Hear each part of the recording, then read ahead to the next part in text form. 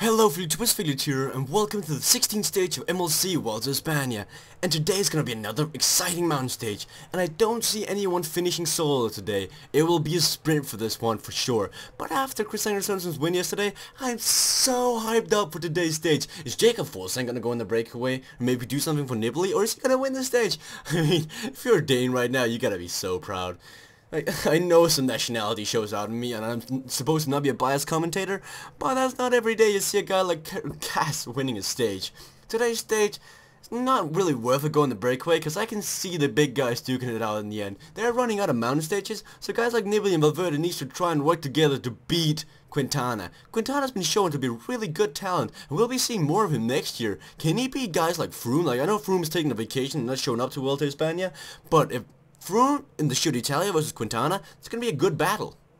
Oh, we actually have a tag already. Oh, that's Sergio Henao attacking. I was talking about him yesterday, how he was not helping Iran at all. And Van Pulse is attacking with Dennis Menchov. Speaking about experience, back from the Rabobank days, and they're getting followed up by Frank Schleck.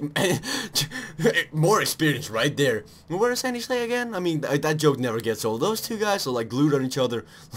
They're so bad. So this breakaway is actually really strong, and they're now getting followed up by Kruijswijk. They cannot allow this. This is a really strong breakaway, and like, guys who want to win the stage cannot allow this breakaway, because we saw that when Betancourt won the breakaway, he won the stage. And now it's pretty much just like Betancourt. And when you have guys like French, like Dennis Menchov, Van Pulse, and Kruijswijk in the breakaway, they're doomed to win this. Like, they're so strong. And another guy is trying to follow up. It's Igor Anton and Sylvain Chavanel. What the heck is going on? This is very big names trying to win this stage. It might just be a breakaway victory after all then. Pretty much anyone in this breakaway can win today's stage, and that's also why the peloton are keeping quite a high pace, just to keep them in within those 6 minutes that they believe they can catch in this mountain. But they need to step it up just a tiny bit, because I believe around 4 minutes would be good. 6 minutes is kind of too much. I mean, we're talking about friends like Dennis Menchov, Igor Anton, Sergio Henao. I mean, what? That's a lot of big names. You gotta keep them closer than that.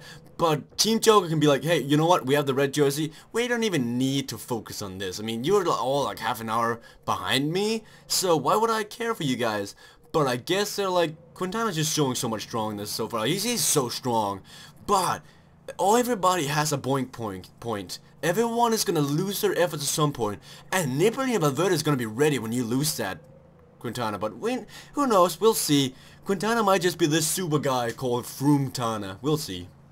Some guys just know they're not good enough for the finish, that they have to try in the middle of the stage. And once again, it's our friend Peter Village trying to attack. This time he's got company by Rui Costa, Thibaut Pinot, and Christopher Horner. These four guys, they won't win the stage. I mean, come on. The breakaway's only got around 4 minutes in total with 60 kilometers left, and we see the Team Joker's really going hard for this one. Come on, you're not gonna win it. I know you're gonna take your chances once in a while, but at least take him more smart. Like, go on the breakaway instead, on the breakaway stage. I mean, this is just a waste of your efforts. I know stuff can happen, Alberto Contador can crash again and stuff like that, but most likely it won't happen. We'll see. Just imagine if Quintana actually crashed. That would be such a shame. What the? Quintana just attacked out of nowhere on this downhill after the category 2, not even at the top. He saw that Samuel Sanchez was giving it a go, and he's attacking. His young spirits is attacking, and he's got the entire peloton pacing for him. He's got Eva Bosenhagen and Phil Gilbert pacing for him right now. This is laughable. Why is Quintana following this? It makes no sense whatsoever. He's using efforts right now, maybe trying to do something. If this works out for Quintana, he is a beast. He's reacting to everything. He doesn't care who it is. If he sees someone that's got potential and he thinks, oh, I can use this to my advantage, he's attacking. And so far it's worked out for him, but at some point it's not going to. Right now the breakaway's got 2 minutes 15 in total with 29 kilometers left. It might hold, but it's going to be right in the line. All these guys have a lot left in the tank, but the question is, does Nibali and Valverde have even more left in the tank? Looks like Valverde did not want to use his team to try and catch up to Quintana and Samuel Sanchez, so he has to go by himself. So right now he's up here and he's doing the smart move. This is what Nibali should have done, but it looks like the peloton is going to reel him in again. Jungwirth is doing their best, and so is Fuglsang and Bardet. They're all trying to do their best to catch back in. They actually used a lot of efforts on this. This might have been in Nibali's best interest not to attack. But speaking of Nibali, where is he? Where is Nibali? I don't see Nibley anywhere. Oh, he's down there. He's sitting so far back. This is not good at all. Because right now Quintana's attacking with Valverde and Sanchez. It looks like Sanchez. Not Sanchez. Valverde is going to be the biggest competitor to Quintana, which we said all along. But right now they only have 20 seconds. It does not look like Nibley's taking this joke serious. He does not care about him. In the front right now, there's still 7 men out here. The 4-man group never caught up with Pinot, Horner, and these guys. They never caught up to him. They still got a 30-second gap. Oh, and they've been caught again. The red jersey has been caught again. Nibley's now taking them serious, and he's gonna attack Will Betancourt. Oh, but he's following the wrong wheel. Betancourt is not fast enough to follow this, and he's swinging out on the side right now. The front group has still got a lot of time on these guys. These could actually win with 15 kilometers left, but I doubt it because this 6-man group is catching up fast, and they're going so fast. But who's that? Wiggins. Wiggins is tempoing it all the way up here. He can actually win this stage. So this is one of the stages that's not too difficult for a guy like him to win. Oh, and the peloton is pacing right now. They want to catch back up. Uran missed out on the front right there. This is one of the big favorites who missed out actually. Where's Pocket Mollema?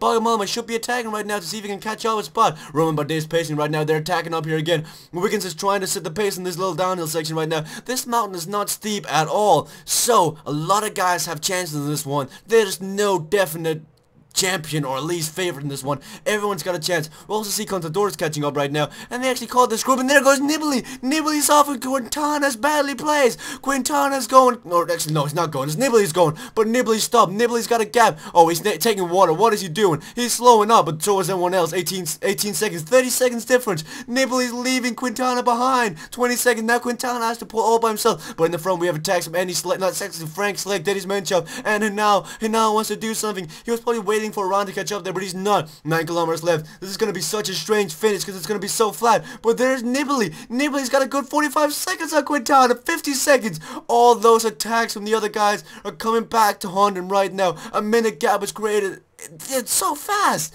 He's attacking again. Where's that going? Thibaut Pinot finally caught up. Will Topswell Flandre and get something back. They're not trying to get back in that oval team classification, but it's too late. They have to get more time. Nibley's got time now. Nibley's pacing along. He's trying to take as much time as he can, and Chisabuke Bomb and Gamar just had a puncher. Nibley's going. Come on. Go, Nibley. Go.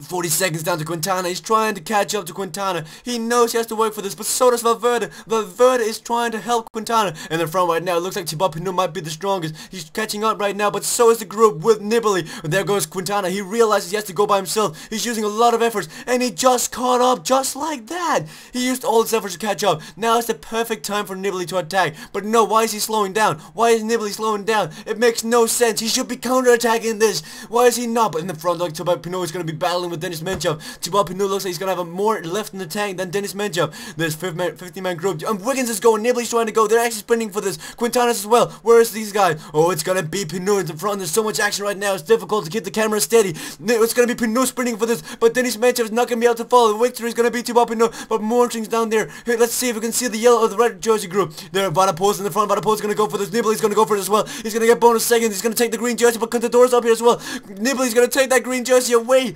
from Alejandro Valverde with that 6th place finish. I told you that this would not be a one-man sprint. It would at least have 2 guys, and it did. It was the strangest finish in a long time, but this mountain makes no sense because it's so flat. I mean, it's got no steep percentages at all. But guess I'll see you guys at the podiums. Topswell Flandre take a lot of time right there. Not only did they get the victory, but overall team classification, they got a lot of time right there. Nibley didn't end up not gaining any time at all. That is a shame, but Quintana showed weakness right there. He had followed everyone, and that was just his young stupidity and his bad decisiveness. So, if he does out the Angalero, he's gonna boink, and he's gonna lose up to 10 minutes. Contador made his way back into top 10, now 9th. He's moving up again. He can actually get up to 5th place. If he rides good, he can get into 5th place after being all the way out. And the green jersey, only 4 points difference. That is so close. There's like, that's going to be close. Valverde and Nibley are going to duke that one out. Even though Quintana has the red jersey, he's not been that good every stage. Like, he just had one stage where he did really good, got a lot of time difference, but the other guys have been consistent. Chris Sorensen and Bentancur is probably going to battle out for this oval mountain classification, but that's going to require Chris Sorensen to go in the breakaway again, and he might do that in the upcoming stages. Because there are stages where they're coming up, we can get like 10 points, and then you only be 3 points behind, which is really close. Oh, Quintana's he's just dominating the young guys classification. Get on his level, guys. And Topswell Flandre might have gotten some time, but so did Garmin Sharp. They're now having a lead of 15 minutes. GG, Garmin Sharp. You're winning this one. Guys, Thank you guys all for watching this stage. If you like my content, please subscribe. Please leave a like, please leave a comment. Thank you guys for watching, and see you guys later.